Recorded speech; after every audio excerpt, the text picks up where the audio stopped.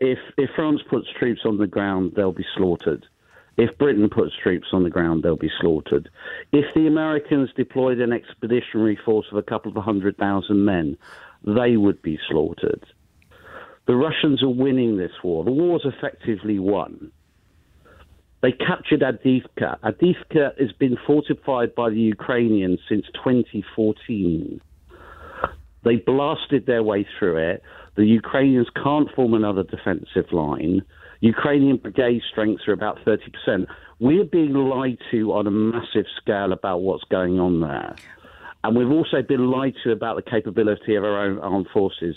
Our armed forces would be worse prepared for this war than we were in 1940. The nature of war has changed. If you can see something on the battlefield, you can destroy it. And the fact is, that's what's happening. That's why the Ukrainians are losing. They're fighting magnificently. But no NATO forces has adequate air defences. They don't have the numbers. They don't have the artillery superiority. And they don't have the industrial base to support them, as your expert said earlier.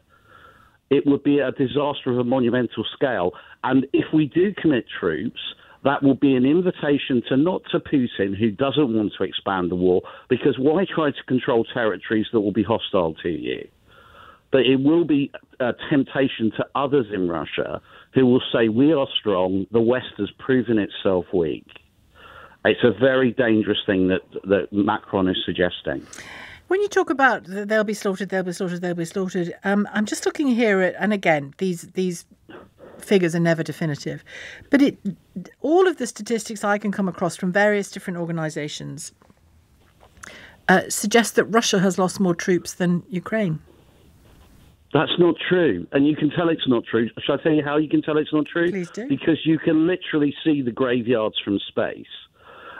Earlier this year, the Ukrainians started to organise new graveyards that would be capable of having 1.5 million graves. They've lost at least 500,000 dead or missing. And that's more than their army was fully mobilised in 2022. This is effectively the third Ukrainian army. And they lost tens of thousands of troops in their summer offensive. So you're saying that Russia just has a better army than better forces than both ammunition and people than the combined forces of Western Europe and the United States? Yes, they do. The Americans don't have.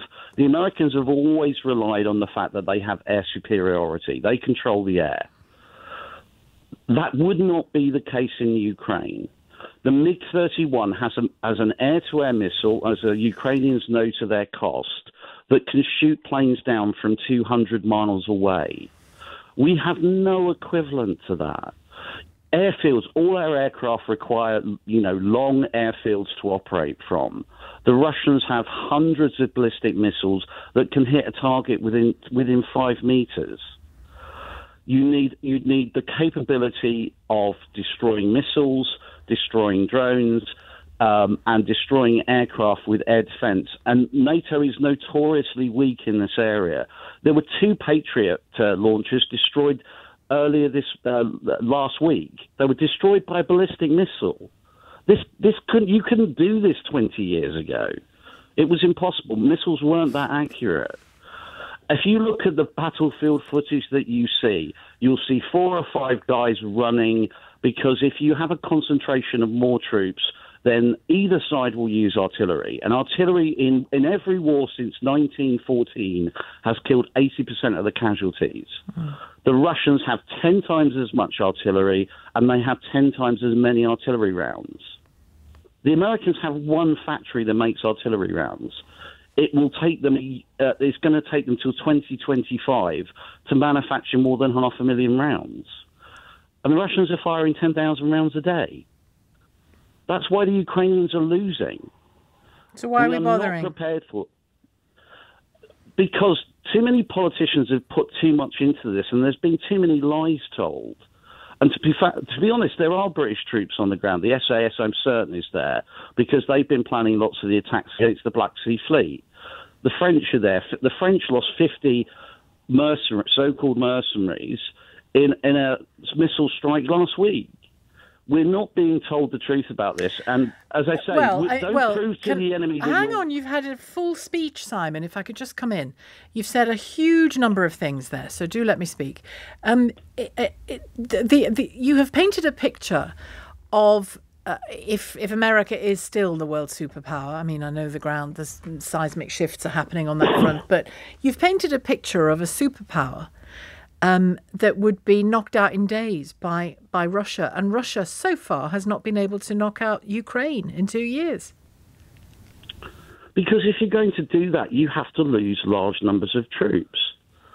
Taking the picture you've painted is that it's an impossibility.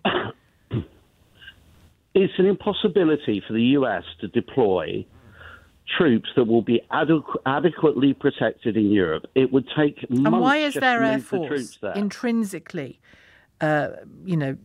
piffling compared to Russia's, in your view?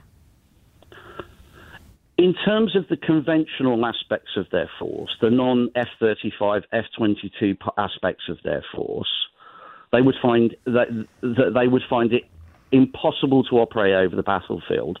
The stealth aircraft could operate, but even they will be vulnerable.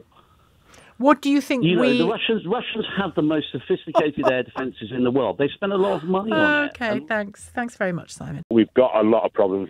It's been going on 2+ years now, and I don't know whether any of us expected it. And from the beginning, I was sport and didn't know how long it was going to last, whether it's 3 months or whatever, and try and help them as much as we can. But this is just going to drag on and on and on. And can we afford to get drawn into a war with Russia, the whole of Europe, or the whole of NATO get drawn into it, and then the Chinese get involved, the Americans get involved? We've caused enough problems around the world trying to solve other people's problems, thinking that... But these aren't other people's problems, are they? Don't you think an emboldened Putin who has taken Ukraine or chunks of it is a problem for us? Of course, it's a problem for us, but we can't solve it by going to war. What will war solve if we go to war? What is it solving? Do you know what I mean? We're 2 years down the line. Why have we waited 2 years to all of a sudden think, oh, we're going to go in? Do you know? No. This is all these embargoes in place against Russian oligarchs. I think that's... And yet they're still... No, hang on. Where are they getting their equipment from, Sheila? Right. We're talking about them running out of equipment. I know, but hang on a sec. Saying that why all of a sudden after 2 years are we saying go in? We're not saying go in. Macron has just raised the issue. He's raised the flag, I guess. But right from the beginning, it's been a question of, right, we will support you, but from afar. But there was always hanging over that was, if this doesn't work, what? What then? Yeah, I'm not clever enough to know what goes off in the background. Surely there's got to be conversations and whatever, but he's not wilting, Putin, unfortunately. He is not wilting. Neither are Ukraine. Well, they won't do because they're getting bankrolled, aren't they? Do you know what I mean? And I'm not saying that's a bad thing. Well, they've been invaded and they'd like their country back. Listen, I totally 100% get that, and I'm not at all a Putin supporter.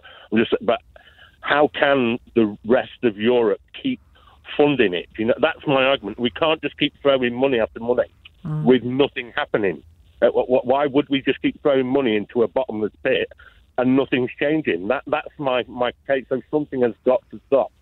You know what I mean? We can't. We have to get them around the table and say, look, what is it we're after? And again, if Putin says the whole of Ukraine.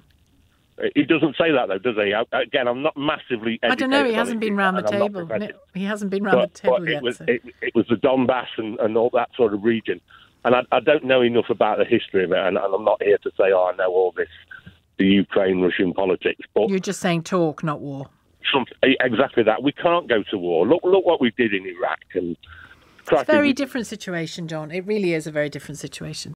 And to bring it back to Macron and what he has said, I mean, he's known to have a bit of an ego on him. He's talked about, he's trying to position himself as, post Angela Merkel, the big guy in Europe. Is that partly at play here, do you think? I think Macron, as you say, Macron has got a very big ego. And so ego is always a part of what drives him. But he's also a very smart guy. And perhaps we should give him a little bit of credit for the journey, because he's actually realized that what he said 2 years ago just doesn't apply now. And I think in that sense, he's always been a strategic thinker, and recognizing the consequences for Europe of losing in Ukraine is, I think, is a smart move. It's a more imaginative move than some people who are still, if you like, trying to triangulate on a rather narrow basis. And you've reminded me actually earlier on in our conversation about the talks that he had and the meetings that he had at the very beginning of all of this with Putin on that very long white table, because it was still COVID-y times, wasn't it? He's essentially, if you can at a table that long, seen the whites of his eyes and found him wanting, has he? I think so. I think what you've seen, there is actually, although we keep trying to deny it, there's a consistency in what Putin has said about Ukraine, which actually goes back to 2008. What we didn't realize was not just that he meant it, but that he was going to act in the way he did. There is an absolute iron rod consistency in what Putin has said. He has not deviated. And what we've just not done is we just keep believing, does he really mean it? Yes, he does.